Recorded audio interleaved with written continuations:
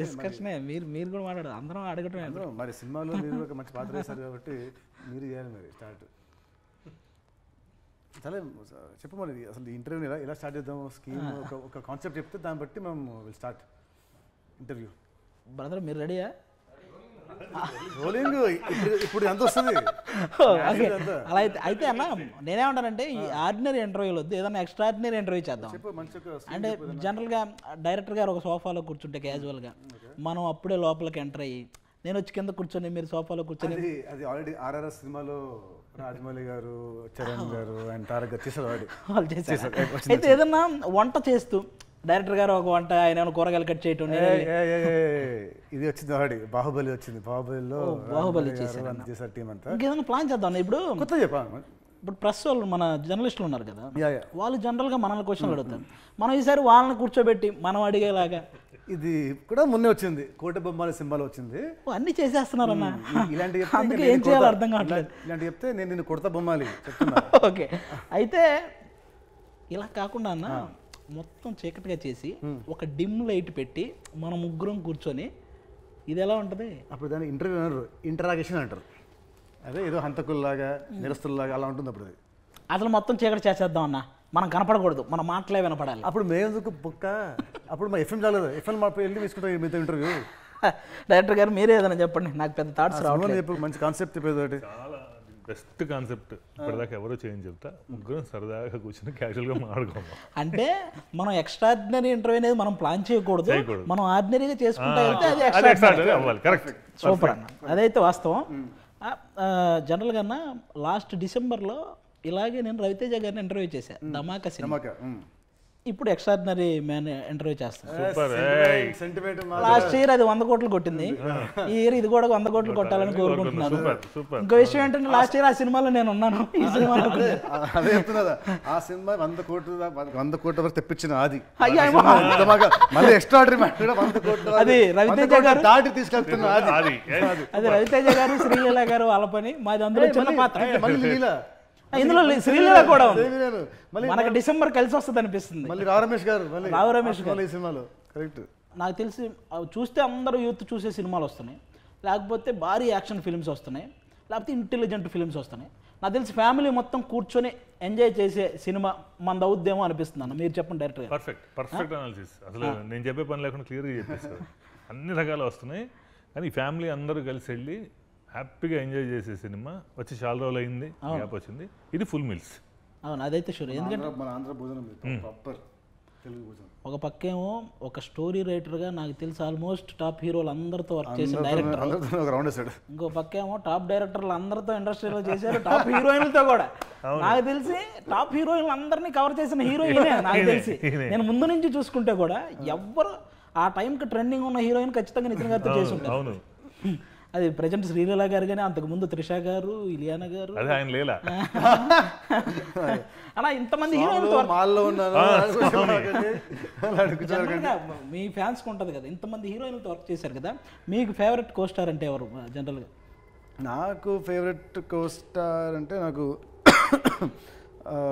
కీర్తి సురేష్ గారు అండ్ సమంత గారు ఆ సినిమా రంగే సూపర్ అన్న జనరల్గా మన పర్సనల్ లైఫ్ ఒకటి ఉంటుంది మనకి కానీ ఈ సినిమాలో మీ క్యారెక్టరైజేషన్ జూనియర్ ఆర్టిస్ట్ అంటే అందరూ వెనకెళ్ళి అంటుంటారు మీరు వెనకే నిలబడి ఉంటారు మీ పర్సనల్ లైఫ్లో ఎప్పుడైనా మిమ్మల్ని ఎలా వెనక నించోబెట్టిన సందర్భం కానీ చదువులో మీరు వెనకబడిన సందర్భం కానీ ఇలాంటివి ఏమైనా ఉన్నాయా చదువులు పట్టుకు నేనే అనుకుంటా ఎప్పుడు అస్సలు ఛాన్స్ ఇవ్వను మనమే హలో నేనే బ్యాక్ వెళ్తాను ఎందుకు రిలాక్స్ నేను బ్యాక్ వెళ్ళిపోతా అలా ఉండేవాడిని రియల్ లైఫ్ అంటే నా కెరీర్లో వచ్చేసరికి అలా ఎవరు అనలేదు కానీ నేనే నా మధ్యలో నా 7 years ఫ్లాప్స్ అప్పుడు ఆ 12 ఫ్లాప్స్ ఉన్నప్పుడు అప్పుడు నేనే కానీ చాలా మందికి ఇన్స్పిరేషన్ అన్న ఆ టైం అంటే కొన్ని ఫ్లాప్స్ వస్తున్నప్పుడు చాలా మంది డల్ అయిపోవడం మనం ఏంటి ఇలా ఇది ఉంటుంది కదా కానీ మీరు ఎక్కడ తగ్గకుండా ఆ సినిమాలు చేస్తూ మళ్ళీ ఇష్క సినిమాతో మీరు మళ్ళీ నిలబడ్డ ఇది చాలా మందికి ఇన్స్పిరేషన్ అన్న మీరు చెప్పండి అన్న సినిమా గురించి మీరు నితిన్ గారితో ఫస్ట్ టైం కదా వర్క్ చేయడం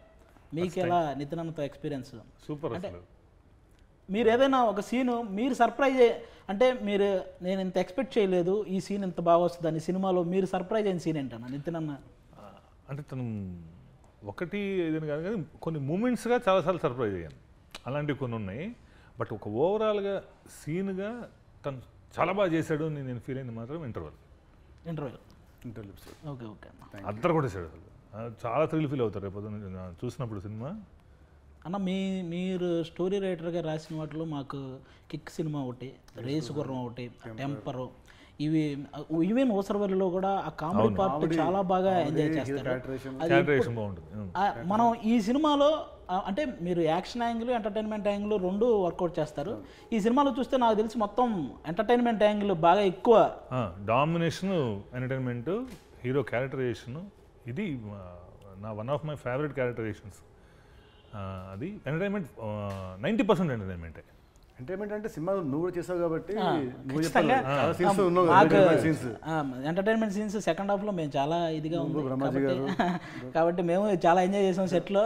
డైరెక్టర్ గారు స్క్రిప్ట్ చెప్పేటప్పుడే ఆ డైలాగులు కూడా ప్రజెంట్ ట్రెండ్కి తగ్గట్టు ఎక్కడా కూడా మళ్ళీ ఒక రొటీన్ ఫీల్ ఎక్కడ రాకుండా ఆ సీన్ వైజ్ కానీ డైలాగ్ వైజ్ కానీ అన్ని ఫ్రెష్గా ఉన్నాయి సినిమాలో. ఈవెన్ ట్రైలర్ రెస్పాన్స్ ఎక్కడ చూసినా కూడా అన్ని ట్రెండీగా, ప్రతి ఒక్కటి రీల్స్లో ట్రెండ్ అయ్యేలాగా ఉన్నాయి ప్రతి డైలాగ్ కూడా. అంత బాగా వెళ్తుంది అన్న ట్రైలర్ కూడా. సాంగ్స్ కూడా వచ్చిన హరీష్ జయరాజ్ గారు చాలా రోజుల తర్వాత మన సినిమాకి వచ్చారు. ఆ ఎక్స్పీరియన్స్ గురించి చెప్పండి ఒకసారి. హరీష్ జయరాజ్ చేయడం దాంతో పనిచేయడం ఫస్ట్ టైం ఇది. ఇచ్చిన పాటలు డేంజర్ పిల్ల కానివ్వండి, బ్రష్ వేసుకో, మన మాస్ పాట కానివ్వండి చాలా బాగా ఇచ్చారు. అండ్ సాంగ్స్ అంటే కూడా సినిమాలో తను ఇచ్చిన బీజిఎం చాలా బాగా ఇచ్చాడు. రేపు సినిమా చూసాక నీకు అర్థమవుతుంది. అసలు బీజిఎం మాత్రం అసలు ఎదగొట్టాడు సినిమా సాంగ్. ఒకవేళ ఈ సినిమా మీరు కాకపోతే ఇంకా ఏ హీరోకి సెట్ అవుతారు మన ఇండస్ట్రీలో? అదే ఆయన చెప్పాలి, అదే డైరెక్టర్. మీకు ఊరికి ఐడియా ఉంది మన హీరోలు, ఆయన కూడా చెప్తాడు. నేను కాకుంటే ఈ సినిమా మన తెలుగు హీరోలు కదా, తెలుగు హీరోల్లో సినిమా చూసాకైతే నాకు నేనే అనిపిస్తుంది, వేరెవరు నాకు కంప్లీట్ లేదు. నాకు చెప్పచ్చు. ఒకవేళ నితిన్ గారు ఒకవేళ ఈ సినిమా ఓకే చేయకపోతే మీరు ఇంకెవరికి చెప్పేవాళ్ళు ఈ స్టోరీ? చెప్పేవాడిని కాదు, ఎందుకంటే ఆయనతో సినిమా అనుకున్నాక ఆయన కోసం కొలతలు తీసి కుట్టిన క్యారెక్టర్ అది. ఆయన కోసం అనుకుంటేనే ఇది అని రాసుకున్నాను నేను. ఈ కథ నా దగ్గర ముందు లేదు. సో మన సినిమా చేద్దాం అనుకుని ఏం చేయాలి, ఎలాంటివి చేయాలి అనుకున్నప్పటి నుంచి సో మా ఐడియా మొదలు పెట్టుకోవటమే ఆయన దృష్టిలో పెట్టుకునే. కాబట్టి ఇంకో హీరో అనే ఆప్షన్ ఎప్పుడు థింక్ చేయాలి. ఈయన ఈ సినిమా చేస్తున్నంతసేపు అంటే రేపు నేను ఈ సీన్ చేయబోతున్నాను అని ఎగ్జైట్మెంట్ ఒకటి ఉంటుంది కదా నైట్ పడుకునేటప్పుడు, అలా ఈ సినిమాకి సంబంధించిన ఏ సీన్కి మీరు బాగా ఎగ్జైట్ అయ్యారు? టు బి వెరీ ఫ్రాంక్, నేను అబద్ధం ఆడలేదు. దీంట్లో ప్రతి సీన్లో హీరో క్యారెక్టర్ చాలా బాగుంటుంది, ప్రతి సినిమా ఎంజాయ్మెంట్. కానీ ఒక ఎపిసోడ్గా నాకు కథ విన్నప్పటి నుంచి షూటింగ్ ఎప్పుడు మొదలు పెడదామా అని అనుకున్న ఎపిసోడ్ ఇంటర్వెల్ ఎపిసోడ్. దాన్ని ఒక 16-17 నైట్స్ షూటింగ్ పెద్ద ఎపిసోడ్ సినిమాలో. అది మట్టుకు ఎవ్రీ డే నైట్ మార్నింగ్ 4 అయినా 5 అయినా ఎనర్జీ మట్టుకు అలాగే ఉండేది, ఫుల్ నైట్స్ అనేవాడు. చాలా కష్టపడ్డాడు దానికి. అలాగేనా ఈ ఫాదర్ సన్ బాండింగ్ రిలేటెడ్ మనకి ఈడియట్ సినిమా ఒకటి, ఆడవారి మాటలకు అర్థాలు వేర్లే, అలాగే దిల్ సినిమా. ఇవి చూసినప్పుడు మనకి ఆ ఫాదర్ సన్ బాండింగ్, వాళ్ళిద్దరి మధ్య ఉండే కెమిస్ట్రీ, ఆ ఎంటర్టైన్మెంట్ మామూలుగా ఉండదన్న. కానీ ఇది వాటితో పోలిస్తే కొంచెం ఎక్కువ మోతాదులోనే ఉంది. ఫాదర్ తిట్టే విషయాలు కానీ ఇది దీని మీద ఎలాంటి వర్క్ చేశారన్న, మీకు ఎలా అనిపించింది? ఆ సినిమాలు మీరు కూడా చూస్తుంటారు, వాటితో పోలిస్తే మన ఫాదర్ సన్ బాండింగ్ గురించి. బేసిక్గా కొన్ని మనం ఎన్నిసార్లు చూసినా కొన్ని పాత్రలు కానీ కొన్ని రిలేషన్షిప్స్ కానీ ఎప్పుడు ఫ్రెష్గా ఉంటాయి. అలానే ఇది ఈ ఫాదర్ అండ్ సన్, మన ఫ్యామిలీ లైఫ్, ఆ మిడిల్ క్లాస్ లైఫ్, అది నేను ఐ ఆల్వేస్ ఎంజాయ్ అలాంటి ఇవి చూసినప్పుడు. అవి తెలియకుండా వాటి ఎన్నిసార్లు చూసినా బోర్ కొట్టదు. అది ఈ కథలో కూడా అలా కుదరటం, మీరు ఇప్పుడు అన్నట్టు వాటికి మించి ఉందా ఇంకోటి ఉందా అనేది, కానీ అది ఎలా ఉంది ఏంటనేది చాలా ఎంజాయ్ చేశాను నేను దీన్ని. అయితే చాలా బాగుంది. ఈవెన్ రావు రమేష్ గారు కూడా అసలు నెక్స్ట్ లెవెల్. ఆయన చాలా కొత్త మ్యానరిజమ్స్ కనపడ్డాయి ఆయనలో కూడా. ఇంతకు ముందు సినిమాల్లో ఎప్పుడు ఆయన ఇవ్వని ఒక ఫ్రెష్ మ్యానరిజమ్స్ ఉన్నాయి. ఆయన ఆ టీజర్లో ఆ ఎండింగ్లో నవ్వడం కానీ, అలాగే ఇందులో ఆ డైలాగ్ ఒకటి, జనరల్గా మన ఇంట్లో ఫాదర్స్ తిట్టేది చెత్తనాకుడు కానీ కరెక్ట్గా అక్కడ ఆ టైంగా బాగా యూజ్ అయిన వర్డ్, అది బాగా అలవాటు అయిపోతుంది. బట్ ఆయన చెప్పిన తీరు ఈ సినిమాలో ఫాదర్ సన్ క్యారెక్టర్ ఎందుకు ఇంకా ఎక్కువ వర్కౌట్ అవుతుందంటే, నేను ఇందాక చెప్పిన 3 సినిమాల్లో దాంట్లో ఫాదర్ తిడతాడు, హీరో కూడా వాళ్ళకి ఒక సర్కాస్టిక్గా ఒక ఆన్సర్ ఇస్తారు, పంచులు ఉంటాయి. దీంట్లో హీరోకి ఫాదర్ అంటే చాలా భయం. హీరో బయట వెళ్ళి కొట్లాడినా బయట వెళ్ళి ఎంత హీరో అయినా కూడా ఇంటికి రాగానే ఫాదర్ అంటే చాలా భయం. ఫాదర్ నెత్తిపెట్టి కింద కొట్టినా కూడా ఏం కొట్టినా హీరో చాలా భయంగా ఉంటాడు. అదే దీని బ్యూటీ, దీనికి ఈ డైనమిక్స్. అన్న మీ జర్నీలో చాలా సినిమాలు చేశాను, అదే 30+ సినిమాలు చేశాను, 32 సినిమా. మీరు ఎప్పుడైనా ఇంట్లో సరదాగా మీరు ఖాళీగా కూర్చున్నప్పుడు ఎప్పుడైనా యూట్యూబ్లో మీ సినిమాకి సంబంధించి ఏదైనా సీన్ చూసుకోవాలంటే మీ సినిమాల్లో ఇంత జర్నీలో ఏది బాగా రిపీటెడ్గా చూసే ఏదన్నా? రిపీటెడ్ సీన్సా? నేను సీన్స్ గుండెజారి వెళ్ళంతా సూపర్ కన్ఫ్యూజ్ అదే మీరు చేసిన సినిమాల్లో ఇప్పటివరకు మీరు చేసిన సినిమాల్లో మీరు ఇష్టపడ్డ సీక్వెన్స్ ఏదన్నా మీరు స్టోరీ రైటర్గా కానీ డైరెక్టర్గా కానీ మీరు మళ్ళీ రిపీట్గా నేను ఇంత బాగా రాశాను ఈ సీను అని? రేసుగుర్రంలో కొన్ని సీన్లు ఎంటర్టైన్మెంట్ పరంగా అయితే నాకు ఎంటర్టైన్మెంట్ బ్రహ్మానందం గారిది heroine track, especially Shruti Haasan లోపలే నవ్వుకోవడం. మనకి జనరల్గా ఈ మీ ఫాదర్ ఇప్పుడు జనరల్గా ఫాదరే ప్రొడ్యూసర్ కదన్నా, జనరల్గా ఇందులో కూడా సన్ ఫాదర్ రిలేషన్ కానీ మీరు రియల్ లైఫ్లో ఎప్పుడైనా ఫాదర్తో అలాంటి ఫన్నీ సీన్ ఏదన్నా జరిగిందన్న, ఫన్నీ సిచ్యువేషన్ ఏదన్నా? ఫన్ అంటే ఫన్ ఎవ్రీడే వచ్చినా ఏదో సెటిల్ కౌంటర్ ఉంటాయి, అలా మళ్ళీ తిట్టిన అలా కొట్టడం మాత్రం ఒకసారి జరిగింది. ఒకసారి చిన్నప్పుడు జరిగింది, నేను 7th 6th ఉన్నప్పుడు ఒకసారి జరిగింది. భారీ విధ్వంస కారణం చిన్నప్పుడు, అది ఒకసారి అంతే. దాంతో మళ్ళీ ఇంకా ఈ సినిమాలో హీరోయిన్ అన్న జనరల్గా నాకు తెలిసి పెద్ద పెద్ద రాజకీయ నాయకులు బిజినెస్ మ్యాన్లు కూడా సాయంత్రం అయితే వాళ్ళ పనులు అయిపోయాక పర్సనల్ పనులు ఏమో ఉంటాయి, కానీ హీరోయిన్కి షూటింగ్ తప్ప వేరే ఏం లేదు నాకు తెలిసి, అంత బిజీగా ఉంది. ఆ అమ్మాయి పాత్ర గురించి అన్న, ఈ సినిమాలో ఆ అమ్మాయి క్యారెక్టరైజేషన్ ఎలా ఉండబోతుంది? ఎందుకంటే ఇప్పుడు ఈ రీసెంట్గా వచ్చిన 4 monthsలో సినిమా రిలీజ్లో హీరో ఎవరైనా అడుగుతున్నారు కానీ హీరోయిన్ ఎవరైనా అడగట్లేదు, ఎందుకంటే ఎక్కడ చూసినా శ్రీలీల అని. ఈ సినిమాలో ఇప్పుడు మిగతా సినిమాలతో పోలిస్తే మన సినిమాలో ఆ అమ్మాయి ఎలా కొత్తగా కనిపించబోతున్నాను? డెఫినెట్గా ఆ అమ్మాయి కూడా ఇప్పుడు మీరు కిక్కు రేసుకున్న ఎలా అయితే ఒక కొత్త క్యారెక్టరేషన్ చూస్తారో అలాంటి క్యారెక్టరేషన్ చూస్తారు అమ్మాయిని, అలా కొత్తగా ఉంటుంది. అవును, ఆ అమ్మాయి కూడా డ్యాన్సులు అమ్మాయి డ్యాన్స్ ఎక్కడేస్తుంది నాకు తెలిసి. ఓలే ఓలే ఆ సినిమాలో ఆ పాటలో ఖచ్చితంగా మీ ఇద్దరి మధ్య ఆ పోటాపోటీగా జరిగి ఉంటుంది. దాని ఎక్స్పీరియన్స్ ఏంటన్నా? నా ఎక్స్పీరియన్స్ అంటే తను 20 ఏళ్ళు, నేను 40 ఏళ్ళు, నేను 20 నేను చాలా ఇస్తాను, కానీ ఇప్పుడు నేను తన ముందు ఒకవేళ ఎనర్జీని మ్యాచ్ చేయకపోతే అప్పుడు నేను ఇండియాలో నా వచ్చిన పేరు మొత్తం పోద్దు కాబట్టి సరే కొంచెం ఒళ్ళు దగ్గర పెట్టుకొని చాలా పోటాపోటీగా యుద్ధం చేశాము. సో సాంగ్లో మట్టుకు ఇద్దరు ఎనర్జీ అలా వస్తుంది బయటికి. ఈ సినిమా జర్నీలో డైరెక్టర్ గారిలో మీకు నచ్చిన విషయం నచ్చని విషయం కూడా చెప్పండి. నచ్చిన విషయం అంటే తిను బెటర్మెంట్ కొరకు ఎవ్రీడే సీన్ రేపు మార్నింగ్ షూటింగ్ సెట్లో వచ్చే వరకు దాన్ని మారుస్తుంటాడు ఫర్ బెటర్మెంట్ ఓన్లీ. బెటర్మెంట్ నచ్చింది కూడా అదే. సడన్గా మారిపోయిందంటారు కదా, సో ఉంటుంది, కానీ అది చాలా బాగుంటుంది.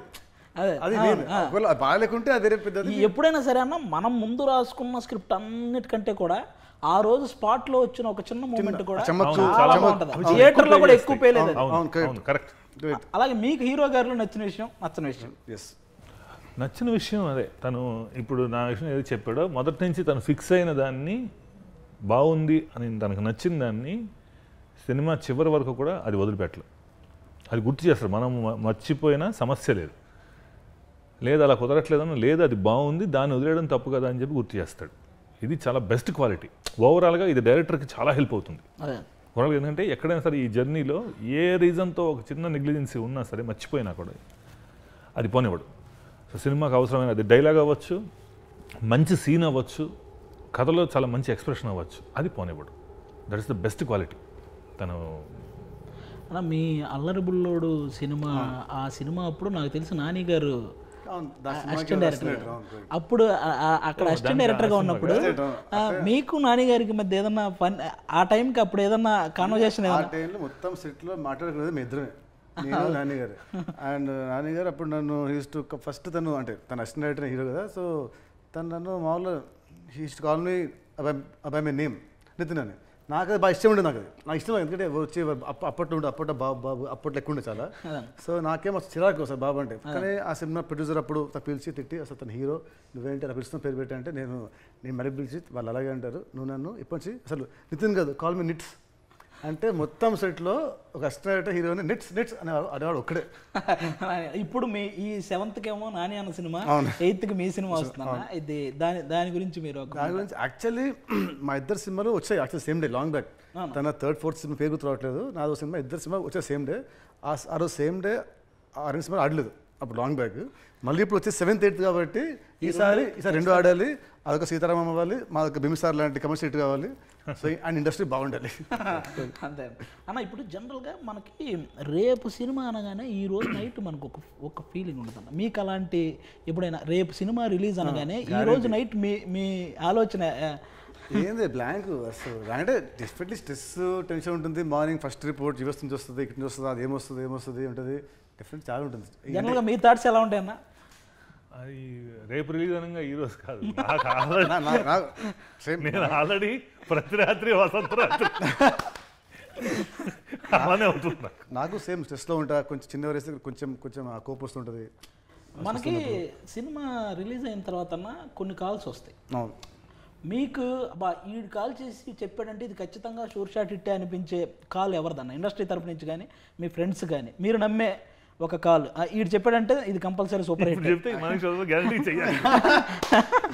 Actually to be very Frank, calls వస్తాయి కదా హిట్ అంటారు, కానీ అసలు నమ్మను. అది నిజంగా హిట్ అన్నా నేను అసలు నమ్మను. నాకు నమ్మదుగా నాకు ఈవినింగ్ వరకు కన్ఫర్మేషన్ తీసుకొని అన్ని చోట్ల ప్రతి ఏరియా తీసుకొని కన్ఫర్మేషన్ అప్పుడు హిట్ అని నమ్ముతా. నాకు కాల్ చాలా వస్తుంటాయి కానీ ఎవరు కూడా ఎవరి మాట అసలు నేను నమ్మను. ఆ టైంకి డెఫినెట్ హ్యాపీ ఉంటుంది, కానీ నాకు ఊరికి చెప్తున్నాడా, నన్ను ఏదో ఫస్ట్ కాబట్టి చెప్తాను కొంచెం హ్యాపీ అని చెప్తున్నాడా అని ఈడొడుతూ ఉంటాను నేను. ఈవినింగ్ వరకు వస్తుంది ఫుల్. మీకు అలా వచ్చే కాల్స్ ఉన్నాయన్న? మీకు వెల్ విషర్స్ వస్తాయి అంటే మీ తోటి ఎలాగో మీకు డైరెక్టర్స్తో ఎంతమందితో పరిచయం ఉందో ఆల్మోస్ట్ అందరితో మ్యాక్సిమం టాప్ స్టోరీస్ అన్ని వర్క్ చేశారు. చాలా కాల్స్ వస్తాయి. బట్ ప్రాబ్లం ఏమవుతుందంటే ఎన్ని వచ్చినా సేమ్ ఇప్పుడు అన్నట్టే మనకి పూర్తిగా ఇది రైట్ అని వెల్ విషర్స్ ఎప్పుడైతే అవుతారో వాళ్ళు కొంత బాగున్నా చాలా బాగుందని చెప్తారు. వెల్ విషర్ కానోడు ఫోన్ చేశాడు అనుకోండి, వాడు అసలు బాగోకపోయినా సూపర్ ఉందని చెప్తాడు, ఎందుకు వచ్చిన కూడా. సో వీటిలో ఏమవుతుందంటే దానికి తోడు ఇన్ని రోజులు ట్రావెలింగ్లో నమ్మకం ఉంటుంది, సూపర్ హిట్ కొట్టాలని ఆశ ఉంటుంది, మనం చేసినంత నచ్చుతుందని భయం ఉంటుంది. వీటి వల్ల సెటిల్ అవ్వడానికి తను చెప్పిన టైం పడుతుంది. అదే ఇంకా మన సినిమా ఈ ఎక్స్ట్రాడినరీ మ్యాన్ అంటే ఇందులో స్పెషల్గా ఎంటర్టైన్మెంట్ అంటే ఆల్ ఎలిమెంట్స్ వస్తాయి కదా. ఇందులో ఎంటర్టైన్మెంట్ యాంగిల్ అంటే నవ్వుకోవడానికి ఫ్యామిలీ మొత్తం వచ్చి కూర్చొని నవ్వుకోవడానికి ఎంత పర్సంటేజ్ ఆ ఎంటర్టైన్మెంట్ యాంగిల్ ఉంది ఒకసారి మన ఆడియన్స్కి? ఎందుకంటే ఈ రీసెంట్ టైమ్స్లో నిజంగా చెప్పినట్టు అస్సలు ఫ్యామిలీ మొత్తం కూర్చొని నవ్వుకునే సినిమాలు చాలా తక్కువ. మనకి ఆల్మోస్ట్ January 11th గుంటూరు కారం వస్తే ఆ గుంటూరు కారం సినిమా వరకు కూడా అలా ఫ్యామిలీ మొత్తం కూర్చొని ఎంటర్టైన్మెంట్ ఫీల్ అయ్యే సినిమాలు అయితే నాకు తెలిసి లేవు. మిగతా భారీ యాక్షన్ ఫిల్మ్స్ ఉన్నాయి, నాకు తెలిసి యూత్ ఫిల్మ్స్ ఉన్నాయి. కాబట్టి మనం ఇందులో ఎంతవరకు ఆ ఎంటర్టైన్మెంట్ ఎక్స్పెక్ట్ చేయొచ్చు? సినిమా మొత్తం ఇందులో ఇది సీరియస్ కథ కాదు, ఇది ఆయన క్యారెక్టర్ని బేస్ చేసిన ఫిల్ము. ఆ జర్నీయే హిలేరియస్ ఉంటుంది. నాకు తెలిసి హీరో క్యారెక్టరైజేషనే ఒక కథలాగా ఒక కథలా ఫామ్ అయిపోతుంది. సో 2 గంటల 20 నిమిషాలు నవ్వుతూనే ఉంటారు. అలాగే రాజశేఖర్ గారు నాకు తెలిసి ఆయన ఇంతవరకు చాలామంది ఆయన దగ్గరికి సబ్జెక్ట్స్ తీసుకెళ్ళారు, ఒక క్యారెక్టర్ చేయాలన్న ఉద్దేశంతో ఆయన ఇంతవరకు ఎవరిని యాక్సెప్ట్ చేయలేదు. ఫస్ట్ టైం మన సినిమాకి ఆయన యాక్సెప్ట్ చేశాడంటే మీరు ఆయన అసలు ఎలా ఒప్పించారు, ఏం చెప్పారు ఆయనకి? అంటే మీరు ఆ క్లూ ఇస్తే మిగతా డైరెక్టర్లకు కూడా అది హెల్ప్ అవుతుంది. నిజంగా ఆ టెక్నిక్ తెలియదు అసలు. ఆయన చేస్తే బాగుంటుందని ఫస్ట్ నుంచి నేనైతే స్ట్రాంగ్గా కోరుకున్నా. ఆయన చేయాలి, చాలా బాగుంటుంది సినిమాకి. ఆయన కూడా కొత్తగా కనిపిస్తారండి. ఇది అవుతుందా లేదనే డౌట్ అందరికీ ఉంది. సరే అది వచ్చినప్పుడు చూసుకుందాం అనుకున్నాం. కరెక్ట్గా ఇంకా నెక్స్ట్ షెడ్యూల్కి ఎలాగా ఆయనతో మనకి ఇదవుతుంది అన్నప్పుడు అప్రోచ్ అయ్యాం.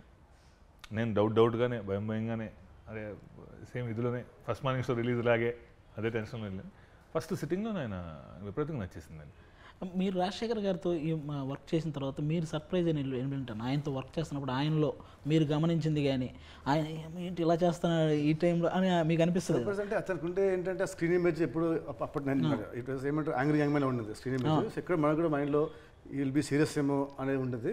బట్ సెట్లో వస్తే is very jovial, very friendly, cool ఉండేవాడు, షార్ట్ గ్యాప్లో అక్కడ కూర్చునేవాడు, బాగా మాట్లాడేవాడు. So it was very like really nice fun working with him. చాలా డౌట్స్ నాకు కూడా ఉండేవి రకరకాల. అసలు ఇప్పుడు సీనియర్ మోస్ట్ యాక్టర్ ఫస్ట్ మళ్ళీ స్పెషల్ క్యారెక్టర్ చేస్తున్నారు, ఎన్నో ఫియర్స్ ఉంటాయి మనకి. దానికి నాకు ఇటువైపు నుంచి ఏంటంటే బిగ్ సపోర్ట్ తను. అసలు తన క్యారెక్టర్ గురించి అడిగిన దానికన్నా ఆయన క్యారెక్టర్ డైలాగులు నువ్వు కేర్ తీసుకున్నావా 1-4 సార్లు ప్రతిదీ అదిరిపోవాలి, ఆయన ఇంట్రోలు కరెక్ట్గా అదిరిపోవాలి, ఎవ్రీథింగ్ అడిగేవాడు. సో ఆ స్టార్డమ్ని, ఆ ఒక లెజెండరీ ఒక ఇదిని మనకు తెలియాలి, ఆ రెస్పెక్ట్ చేయటం. అది ఆ సపోర్ట్ ఎప్పుడైతే నాకు ఇక్కడ ఉందో అసలు కంప్లీట్ ఇదిగా వెళ్ళిపోయా. బట్ సెట్కు రకరకాలు వినున్నాం కదా, ఎలా ఉంటుందో తెలియదు, ఎలా హ్యాండిల్ చేయలేదు. తనని హ్యాండిల్ చేయడం నాకు చాలా ఈజీ, ఇంత కంఫర్ట్ ఉంటుందో తెలియదు అనుకున్నా. అసలు ఊహించలేదు అన్ని రోజులు ఎలా షూట్ అయిపోయిందో. టైం మార్నింగ్ 7 o'clock షూట్ చేసిన రోజులు మేము ఆన్ టైం వస్తే మనం పంపించాలి సార్, ఓ 15 గంట 20 నిమిషాలు గ్యాప్ ఉంది క్యారవాన్కి వెళ్ళాయన, అక్కడే కూర్చుంటారు. అండ్ చాలా కలిసిపోతారు, చాలా ఎంజాయ్ చేస్తారు ఆయన. And he's very very entertaining character off screen కూడా. చాలా సరదాగా ఉంటారు ఆయన. అలాగైనా మీరు నాన్నగారే ప్రొడ్యూసర్ కదా, మీరు సినిమాలో ఏదన్నా సీన్ చేస్తున్నప్పుడు దృష్టి సీన్ మీద కాకుండా బడ్జెట్ మీదకి వెళ్ళిన సందర్భం మీ దృష్టి బడ్జెట్ ఏమన్నా ఎక్కువ అవుతుందా అన్న సెన్స్ కానీ ఎక్కడైనా ఒక సీన్ కదా ఎపిసోడ్ అనిపించింది. ఇది మన ఇంటర్ ఎపిసోడ్కి ఇంటర్ ఫస్ట్ అనుకుంది 8-9 nights అనుకున్నాము. అది కొన్ని కారణాల వల్ల 11 nights 12 nights హ్యూజ్ సెట్, పెద్ద సెట్కి వాచిపోయింది. And number of nights 16-15 nights ఉంది. అక్కడ కొంచెం అనిపించింది. బట్ ఏంటంటే సినిమాకి హార్ట్ అండ్ సోల్ తిని ఫస్ట్ కథ చెప్పేటప్పటి నుంచి మిగతా అంతా మనం కొంచెం ఎక్కడన్నా మనం కొంచెం తగ్గించుకుందాం, కానీ ఈ ఎపిసోడ్ మట్టుకు మనం అవ్వకూడదు అనుకున్నాం. అలాగే అనుకుని చేసాము. అలాగే ఈ స్క్రీన్ మీద చాలా బాగా వచ్చింది.